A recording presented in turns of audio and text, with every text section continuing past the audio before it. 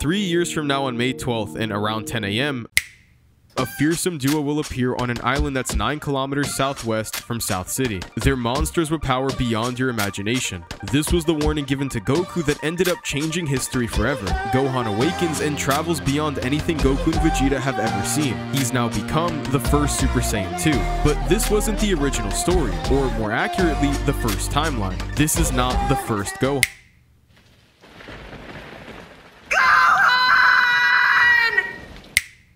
After saving Namek and restoring the lives that were lost against the Saiyans and Freiza, both Goku and Vegeta awaken into the first modern Super Saiyans, and they should be living lives worth protecting in the world's most peaceful days. Gohan is not only around 8 years old, but both his father Goku and Vegeta are probably the strongest in the universe. He never enjoyed fighting and would grow up never enjoying the thrill that Saiyans found through combat. Although Saiyans live for battle and some would even wish for immortality just to keep fighting forever, Gohan deep down would never have his life surrounded by constant combat. Being back on Earth was probably the first time in months that he can truly rest. Piccolo's training had completed and Frieza was obviously no longer a threat. Every childhood ideally should be filled with loving memories to remember forever, times before responsibility and ignorance that was lived in bliss. Traumatic experiences very often can crumble futures that would have manifested if not for having a troubled past. It's obviously going to be harder to keep going when you're already living a harder life. Gohan only now has been back to living an ordinary life and adjusting back to his day-to-day schedule with everybody now alive and protected.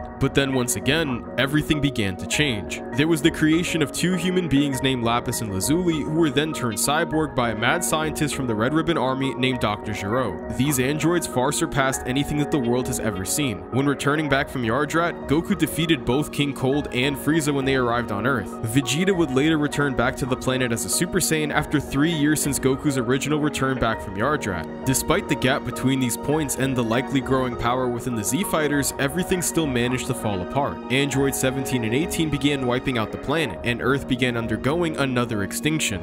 These cyborgs massacred life on Earth, and slowly began transforming the planet into what Trunks describes as hell. What makes it even worse is that both of these androids' motives are just pure entertainment. Goku never actually meets these androids, and instead, Gohan's father passes away from an unknown and incurable heart virus. This tragedy obviously marks a turning point in Gohan's life, but more importantly, Earth and its peace has now been disrupted. Both androids appear and everybody perishes and the protectors of Earth fall. Yamcha, Tien, Chaozu, and Krillin are all defeated by these cyborgs. Nobody who can fight is still left there standing except for Gohan, who just barely manages to escape. With Piccolo gone, the Dragon Balls disappear because he's still connected with Kami. Apparently the Sensu plant died, so there also is no Sensu beans. Gohan then becomes the planet's defender and the last hope if they ever want to beat 17 and 18 for about 16 years. That privilege that every child should deserve for a normal life had already been ripped away from Gohan even more than it was during the Saiyan invasion. Without the Dragon Balls and no Sensu beans, Gohan was humanity's savior, but he didn't have any help. He didn't have his dad to save him, and Goku had been saving Gohan literally for the entire series up until this point. We don't know how Gohan achieved Super Saiyan, but considering this transformation is awakened through rage, it's obviously from anger and there's everything to be angry about. Everyone and everything that he's worked hard saving is now completely gone. What others take for granted every day and something that every child should deserve was then something taken away from Gohan. He very easily could have lived life angry, and very easily could have just never forgiven anybody for his traumatic experiences. But looking beyond tragedy, Gohan is very different than what you might believe.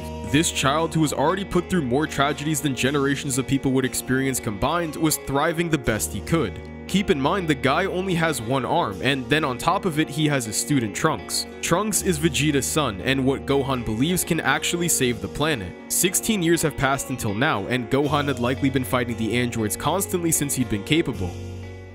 Many thrash on this version of Gohan for being incredibly weak, but this is something that I'm heavily against. Gohan is weak and underperforming compared to his past and alternate counterpart, but this only further elaborates on the tragedy of one of Dragon Ball's greatest heroes. One of the greatest lessons within Dragon Ball itself is taking breaks. Time and time again, we're shown this narratively and just told outright. Goku explained when leaving the Room of Spirit and Time that after crossing the point where stressing your body is more torture than training, you need to rest. This concept of training and recovery is directly and obviously taken from the real world. Once our muscles reach hypertrophy when working out with weights, it's then time for recovery. Muscle itself isn't built in the gym, and gains don't happen while you're working out. Muscles grow stronger after being torn down with the right time for recovery and rest. Most of your recovery actually happens when you're asleep, and more specifically when you're in a deep sleep. Goku described it perfectly. You need to rest your body because overtraining can even stunt your growth or just torture your body even farther. Generally, when it comes to Saiyans, living in a peaceful time makes stronger warriors. Goten and Trunks in the main timeline are the perfect example. Growing up without conflict and constant combat like future Gohan allowed them the proper time for both recovery and training. Toriyama said that ki is composed of 3 different components: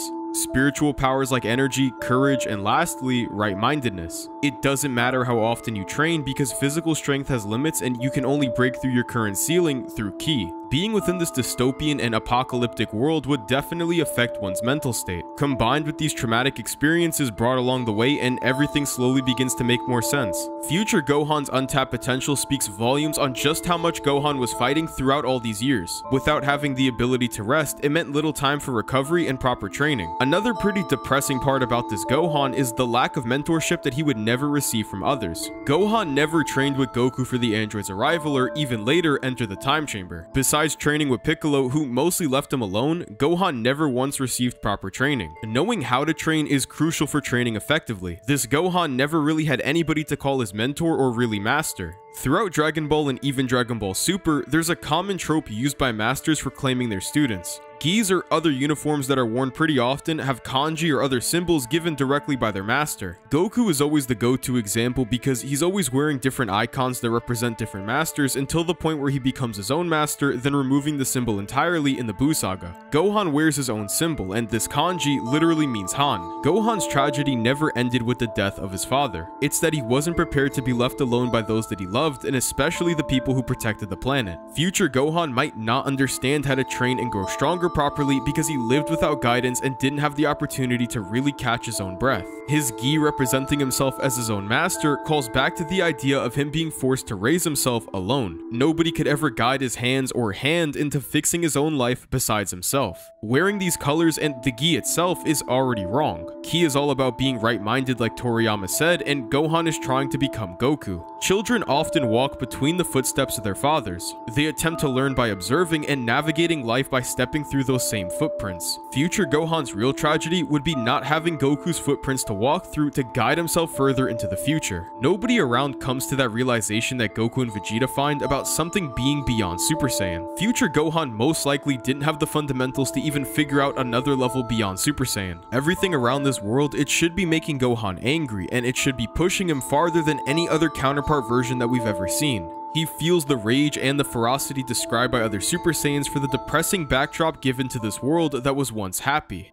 Training Trunks was his answer, and Gohan believed that this kid was the future itself. Maybe he'd given up on his own life a little bit earlier than expected, but one thing is definitely certain. Gohan was always hopeful for the future ahead, and thankfully Trunks became his outlet for achieving his dreams. It's somebody who wasn't burdened with these traumatic experiences because they weren't really present to experience them. Gohan obviously does believe to some extent that he can beat the androids, but he clearly also doubts himself considering that's the exact reason why he knocks out Trunks in the first place. However, in Gohan's eyes, it's clearly different with Trunks because he makes it clear that someday he's going to be the only warrior who can beat the androids. When losing his arm and with one last senzu bean, given the choice between repairing and recovering that same arm and saving Trunks' life, Gohan's decision shouldn't really surprise you, but Gohan is betting on the future. Gohan thinks back to this decision before his final attack and final fight with the androids, and it's one of his final moments before basically resigning himself to die. He'd been training with Trunks and even mentions how he's gotten stronger. However, this clearly didn't make much of a difference or really means much of anything in the face of terror itself.